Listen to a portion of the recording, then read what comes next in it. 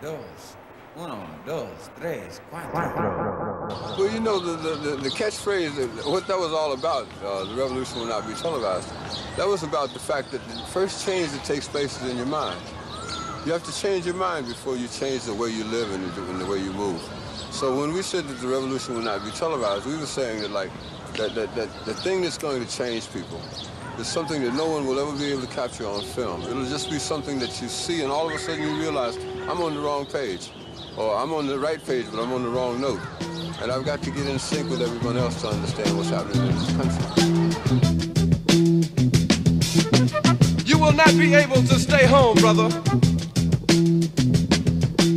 You will not be able to plug in, turn on, and cop out. You will not be able to lose yourself on Skag and skip out for beer during commercials because the revolution will not be televised.